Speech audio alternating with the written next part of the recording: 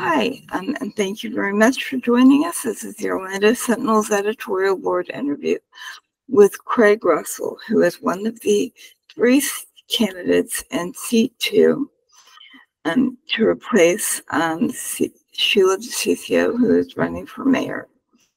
And he is a coach for football and wrestling at Winter Park High School, Mr. Russell, and he this is his first time seeking public office. So we're going to be spending a little time talking to him about his ideas and plans for the city, and then we will let him make a closing statement. Can you define what smart growth means to you?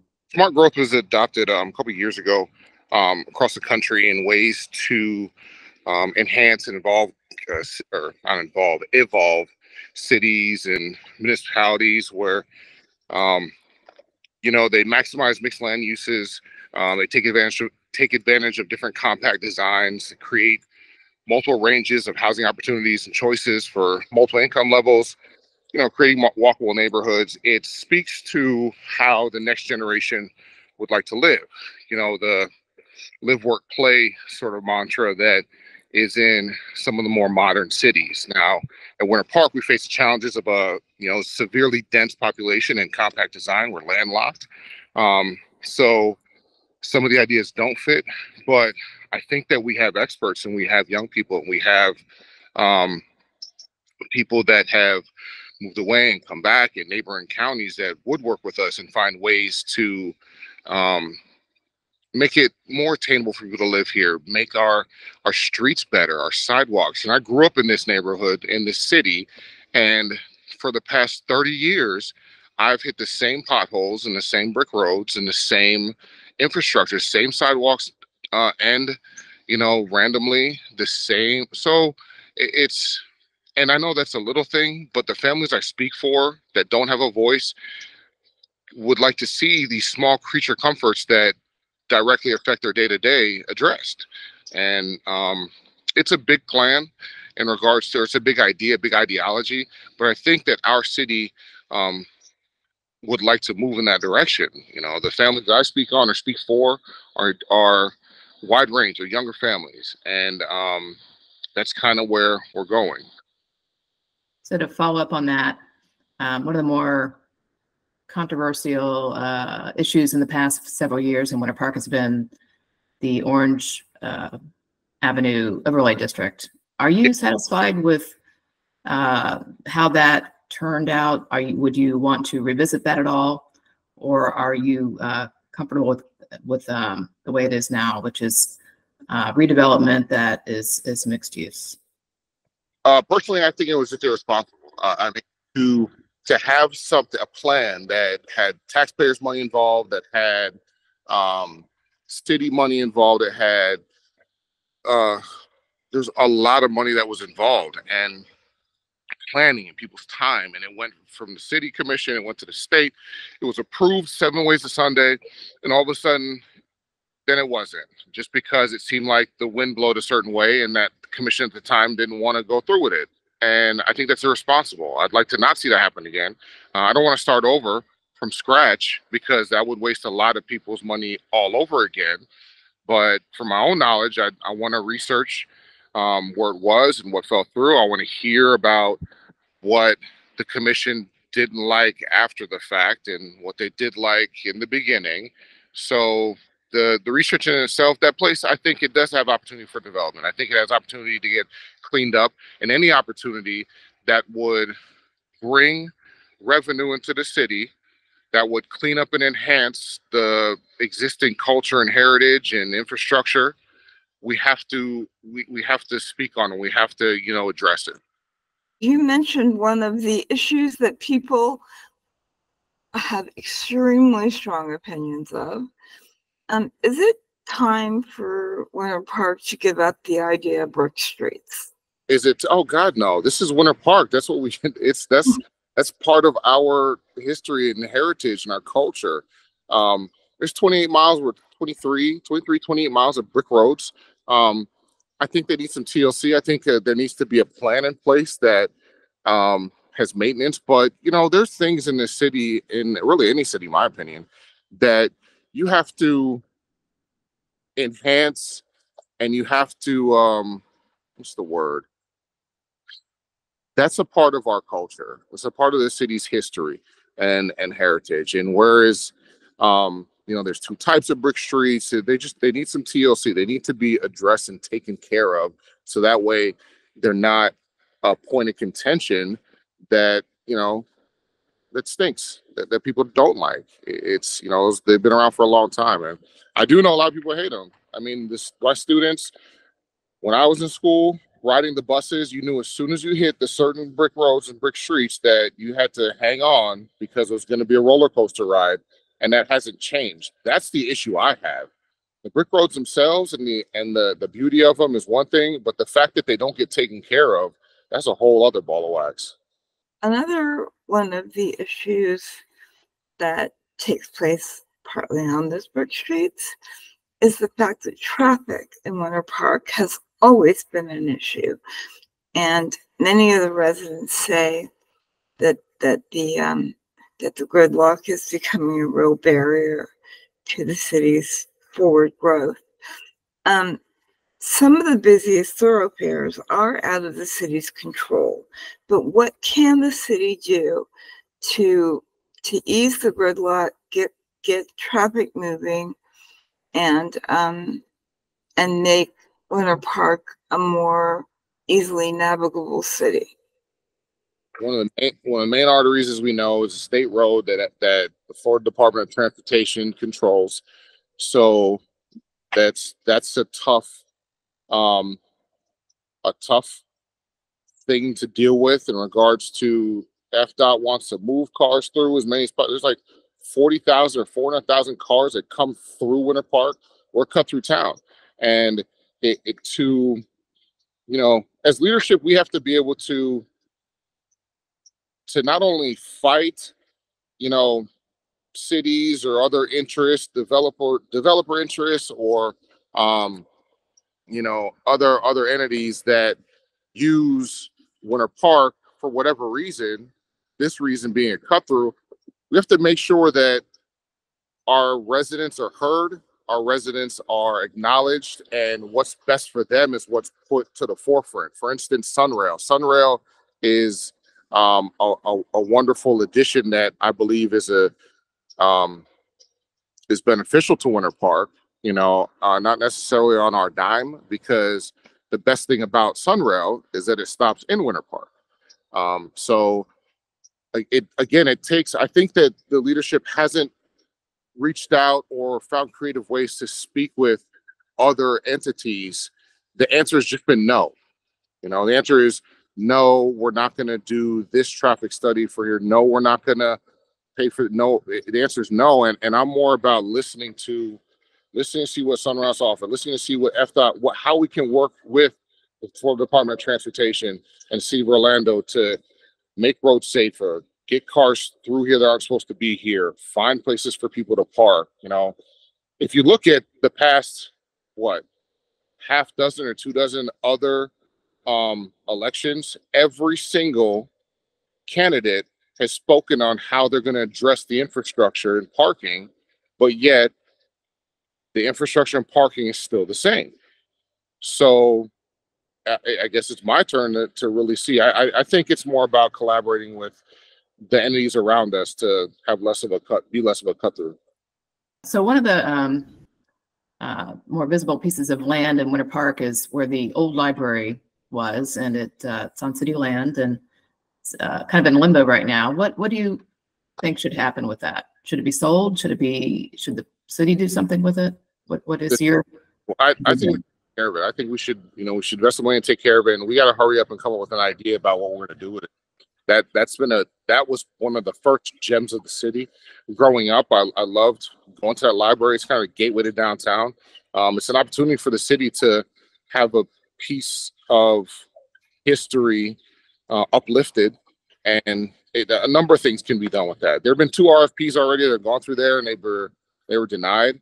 I'm not necessarily interested in selling it off rip, because it's a special piece of land, especially for property. It's not only valuable, monetarily, but it has a lot of history behind it. I'd like to see what we can make it that our residents can get the best out of it, and not just selling it. One of the things that is always an issue with municipal government is budgets.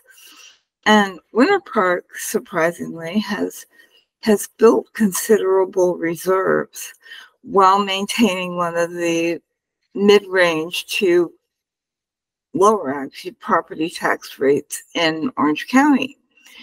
Do you think that was a good decision? Should the city have funded more infrastructure instead of banking that money?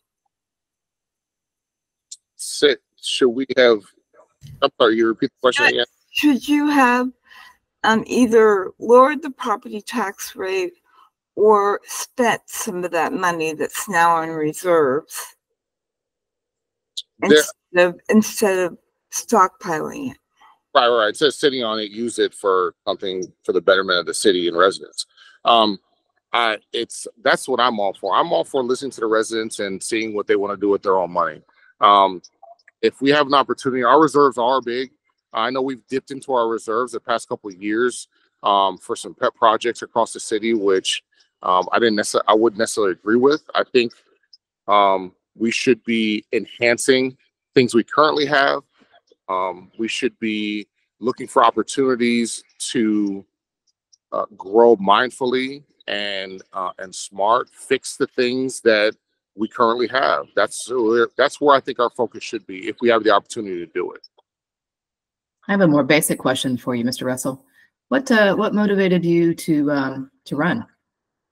It was on my path and my calling already.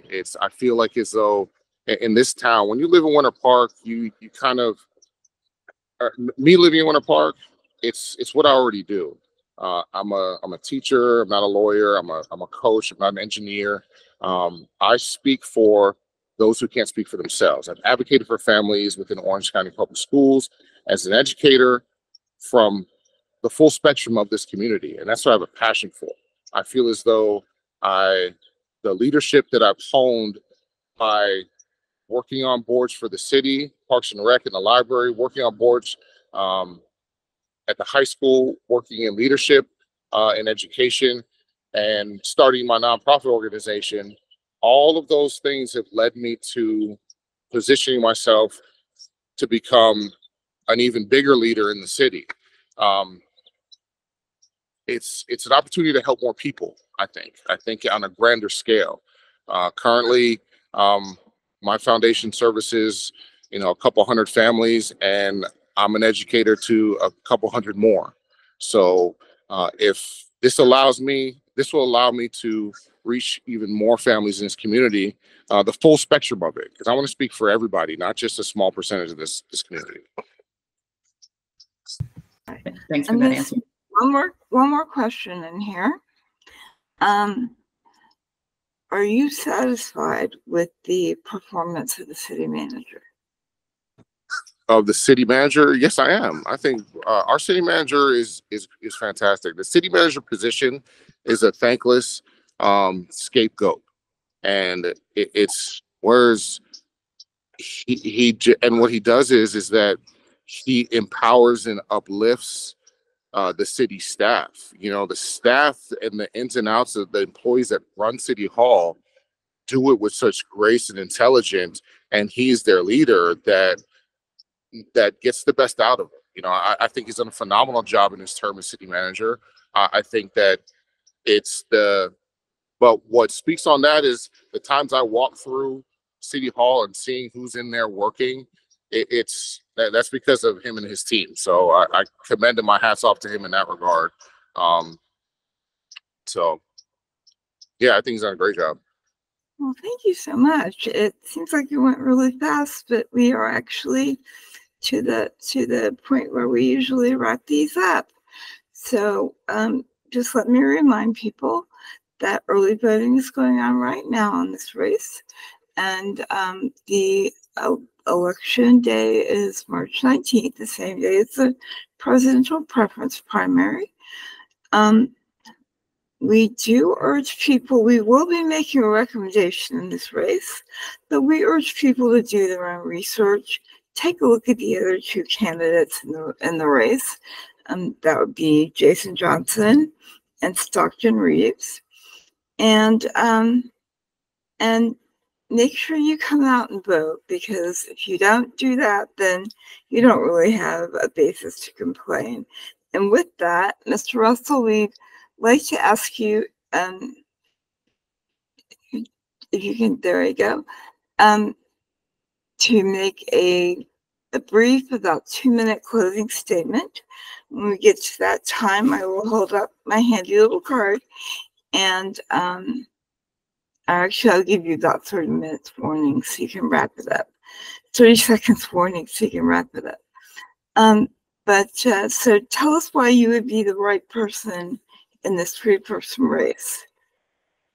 I believe I am the right candidate for this race because of my guiding principles. My guiding principles I have include my proven leadership. I've been a proven leader in education, starting a nonprofit, advocating for families through the full spectrum of this community for over 20 years now. My representation speaks to all of those families that I've spoken on, experiences. I'm, like I said, a teacher, a coach. I'm a father. I have a blended family of 5. So I have similar experiences as a large number of the people in this community and the families. And growing up here, I take a lot of pride in knowing all 4 corners of this community and their wants and needs.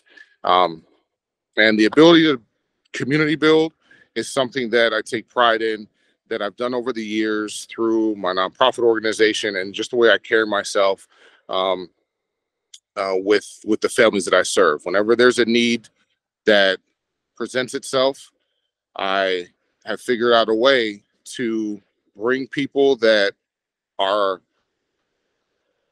capable and willing to give back to the people that I'm advocating for and speaking for. It brings the community together when you share experiences and you expose people to different ways of life. And we found, my wife and I found such joy and such positive response from this community to give and help out their fellow residents. So I hope to continue to do that on the city commission at a higher level. Again, I believe I'm the best candidate because I'm here to listen and I'm here to serve. I'm service-minded and I love my town. So I'd be honored for anybody's vote here in this community. I am no more beholden to developers or bank presidents than I am to the nurses and teachers and first responders of this city. I don't have any puppet strings behind me. Nobody speaks for me. Nobody pays my bills.